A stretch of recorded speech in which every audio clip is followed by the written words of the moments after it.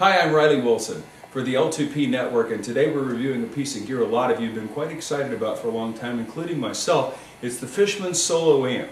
This is a 25-pound all-in-one speaker that's over 200 watts. It comes with its own stand, it comes with its own bag. We're going to have a chance today to actually smoke test it and see physically what all the fuss is about. The Solo Amp costs about $1,000 street, and it does a lot of very cool things, which we're going to have a look at. They've got wheels on the bottom of it. And so for those of us that have the inevitable long load-in into a club, a casino, a country club, a hotel, whatever, that's a real blessing. And there's some cool compartments in here that you can use to store additional gear like microphones, cables, tuners, etc. But let's measure it physically, because many of you are thinking, hey, this looks great, but can I get it in my compact car? The unofficial L2P measurement on this looks like it's about 43 inches long.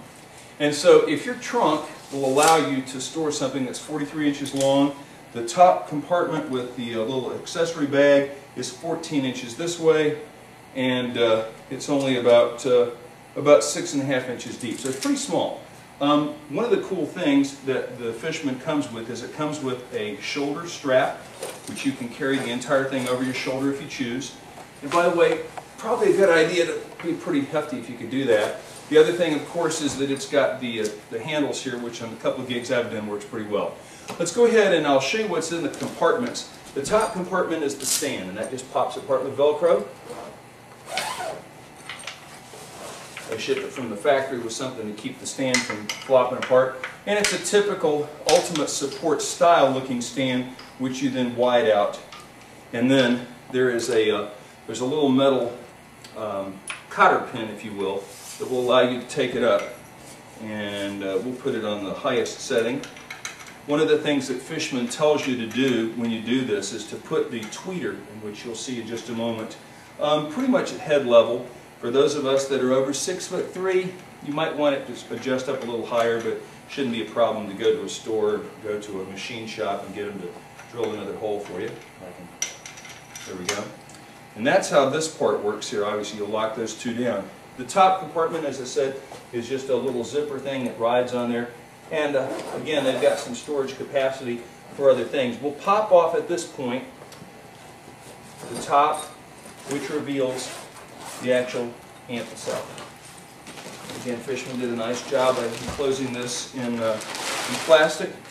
And there's a convenient little carry handle that allows you to maneuver this reasonably easily. The handle is on the back.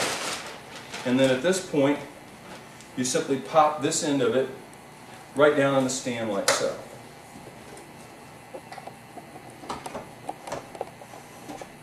And it slides in place. Now let's take a look at the front panel. You'll notice that there are two channels in the front. XLR jacks here combined with 1/4 inch jacks, so that if you want to run two vocal microphones in it, you can. What's more common for a solo act would probably be somebody using a vocal microphone in one and an instrument on two. A couple of other things that are kind of cool about the unit. They have individual low, middle, and high, as well as a gain. And then there's reverb levels, and there's a 4-way selector for reverb on here. You can also phantom power the unit, which is great if you want to use a really high-quality microphone. There's a master volume, there's a master reverb. And one of my favorite features, which I've used a lot on the gig, is this little mute button. Let's say that you're a guitar player and you use tracks that you perform with and play guitar and sing, which is what I do. We'll see that a little bit later. You can have all your levels set, and we'll do that in just a moment, and then press this button when you take a break. It leaves the microphone and the guitar turned off, but it will allow you to run your CD player or iPod through the system without disturbing levels. On the back panel, we've got effects send and returns for each of the channels, along with a direct input out. You may think, why in the world would he have something like that? The reason to have a direct out is, let's say that you play an instrument like a mandolin or a fiddle or some other acoustic instrument. This is designed to reproduce any of those instruments with extreme accuracy, and this would allow you to use this for your on-stage setup. If you're playing a big concert or you're playing a large hall, you can use this as your main amplifier and then direct out of this directly into a PA system via a snake or anything like that. It also has the all-important auxiliary input, which is where you'll run your CD player or iPod. You've got monitored in and out jacks, again a DI mix, and the power button on the back along with the detachable power cord. The handle on here, as I said, is located in the back, and it makes it fairly easy to grab it. There's also another little place on the bottom to grab. One word of caution: do not set this on its end without a stand, because it will fall. It is top heavy. If we spin it around, I'll show you the speakers on the front. You'll see they got 1, 2, 3, 4, 5, 6, and these are about a 5-inch, looks like a 5 or 6-inch speaker, along with the dome tweeter. This is the tweeter here, and Fishman says, I believe it's 220 watts RMS. It's plenty of loud, clean power. It sounds really good. In fact, let me hook up my guitar and you can hear what I'm talking about. Alright, I've got my trusty Ovation round back here. If we plug into channel 1, what we're going to do is we'll turn the master volume, which is right here, turn that all the way off, and then hit the power switch. You'll notice that we get power up. It makes a little boom noise. What Fishman asks you to do is to set the input channel so you're getting some clipping right there, and then back it off a little bit. And then we'll unmute the main setting and turn it up.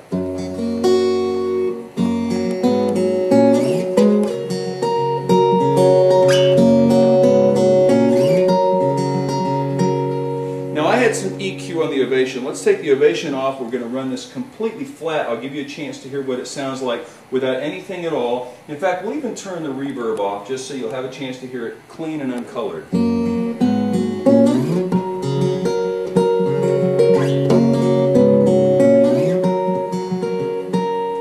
Add a little bit of reverb in, and I generally prefer reverb setting 3, just for a little bit of ambience.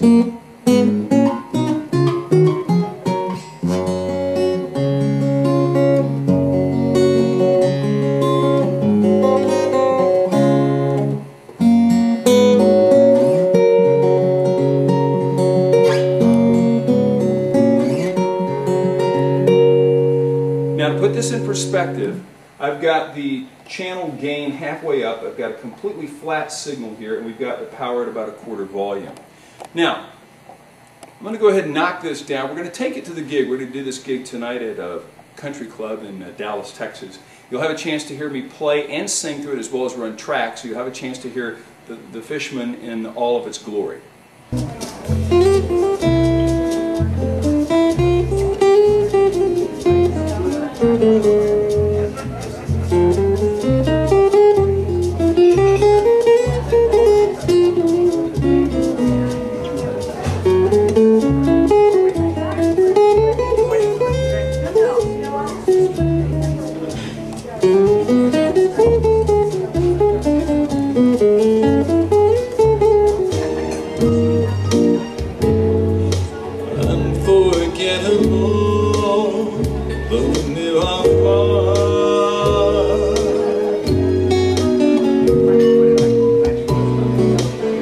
Like a song of love that clings to me,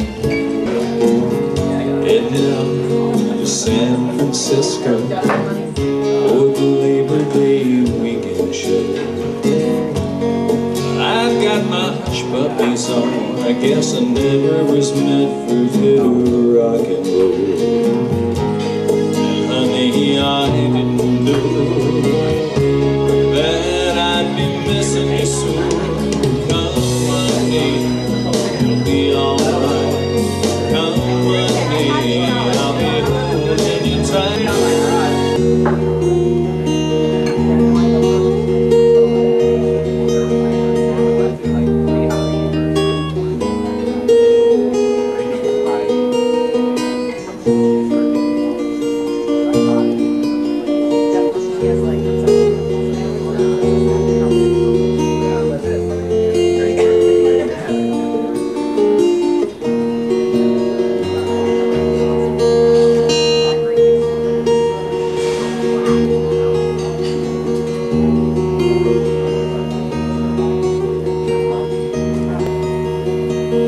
So we've had a chance to see some of the features of the Fishman Solo Amp. You had a chance to hear me play it live, doing a variety of different styles of music, some jazz, some classical music, some pop tunes, country rock. I think it's a great piece of gear for a variety of things. I think for the guy that's playing an acoustic instrument by themselves, playing an acoustic instrument with somebody else, playing an acoustic instrument singing, it is a fabulous piece of gear. It doesn't have a tremendous amount of low-end thump, so if you use tracks with it, be aware that you may have to EQ things so that it does a little bit better with that. If you're just playing acoustic guitar and maybe using a drum machine behind you and singing, it's more than enough. In fact, it has tremendous high-end presence. It does a great job of really sort of sharing the sound in a room, and because it's a projection and a tower, I think you get a lot better coverage. You don't have to play loud to be heard, which is another advantage. It's lightweight. It's certainly designed with musicians in mind. I think Fishman have a wonderful piece of gear. Congratulations, Fishman. I'm Riley Wilson for the L2P Network.